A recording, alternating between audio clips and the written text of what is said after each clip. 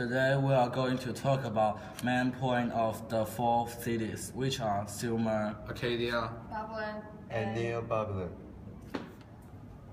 Today we are going to talk about main point of the four cities, which are Sumer, Akkadian, Babylon, and Neo Babylon. The main character is called Sean, who is a boy doesn't want to listen to his father. Sean's father said that, "Don't open that bookshelf." But Sean is a question boy. One strange night, Sean opened the mysterious bookshelf. A magic hole is in front of him. Suddenly, the magic hole sucked him into it. When Sean woke up, he saw a huge temple. It's very near from him. He wanted to look clear, so he wanted to get into the door. But there was two guards, and they said, "Oh, blah, blah, blah, blah, doogla, da, blah." And Sean knew that this is called uniform because his social study teacher, Mr. Amster, told him that this is a language then between the people, so it's called uniform. So he went away. To his surprise, the magic hole suddenly appeared again.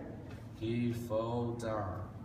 Suddenly, Sean slipped to the ground. In front of him is a high wall. Not far away, there is a group of people trying to attack the city. They use scaling ladder and siege hammer to attack the city. The people stand in the wall use the storm to stop the enemy. A large number of people die, then another group people instead of them.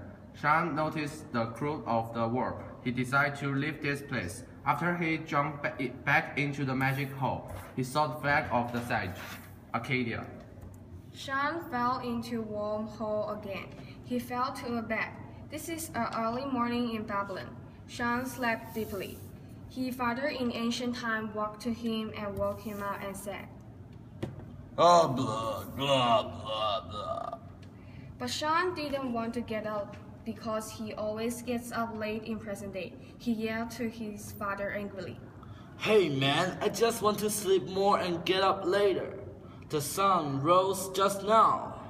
Sean's father still left him up with a strange language. Sean was impatient. He sat up suddenly and slapped his father's face. "Ah!" His father became angry quickly and took a knife up. Father wanted to cut Sean's hand. This is the code of Hammurabi. Sean ran away and his father followed him quickly. Then he fell down the magic hole again. Then he fell down into a huge structure, which is the Hanging Gardens of Babylon. This pretty building was located in Ziggurat. The king of this civilization decorated his places with lush gardens. Sean was wondering why this empire was able to build that huge house. Firstly, the empire must have a really powerful economy. Secondly, it must have a unity community, especially the lower class in the society, because the slave was the person who had to build the structure. Third, a strong empire must have enough manpower to support, so the population in Neo Babylon must have a stable level. The end.